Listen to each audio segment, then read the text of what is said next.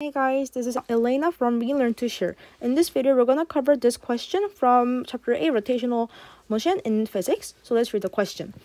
A uniform disk turns at 3.3 revolution per second around one less central axis. A non-rotating rod of the same mass as the disk and length equal to the disk's diameter is dropping onto the freely spinning disk, like the figure 8-56 over here.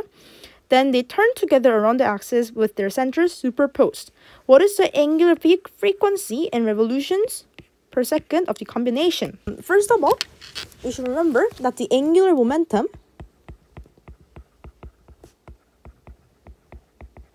which is L inertia times omega, this angular momentum of the disk rod combination will be conserved, right? Because there is no any external, since there is no external torques on the combination. And always remember that unless there is any external torques or forces on the combination or on the masses on the objects, then there will be the angular momentum of the disks will be conserved. And you can also comment that this situation is a totally inelastic collision.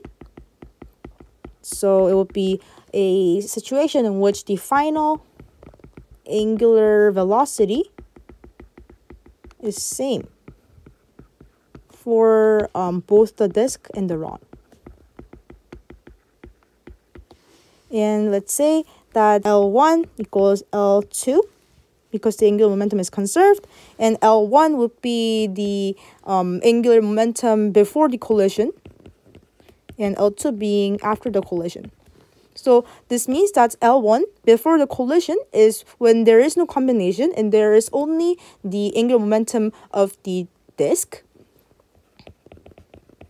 And L2, because it is the angular momentum after the collision, there will be disk and rods included in these values.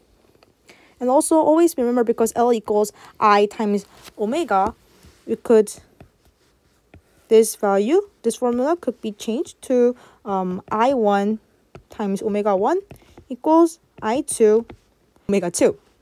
And if we organize this formula with omega 2 being on the left, it will be omega 2 equals omega 1 times omega 1 over I2.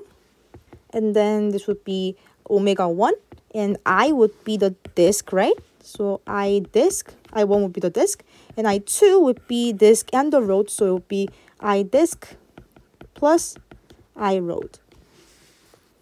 And this would be omega 1. The disk would be, the initial inertia of the disk, rotational inertia of the disk would be found as 1 over 2 m square, and the same m square. And from the rods, it would be 1 over 12 m. And for the r, it is said that the length is equal to the disk's diameter, so it would be 2r squared. And let's simplify this value, so it would be something like plus 12.1 m4r squared, which is equal to 12.6 m squared plus m4 m squared, so it would be 12 and 10 m squared, and you will have this. So if you do this over this, it will be something that looks like omega 1 times 20 m squared and 12 m squared. So you would have your m squared being cancelled out like this, and if you simplify these values, it would be omega 1 times 3 over 5, right? And we have the value of the omega 1 as 3.7 revolution per second. So let's just substitute that value into this. It will be 3.3 revolution per second and 3 over 5, which would be equal to 2.0 revolution per second. Yeah. And so this will be the end of the video, and thanks for watching.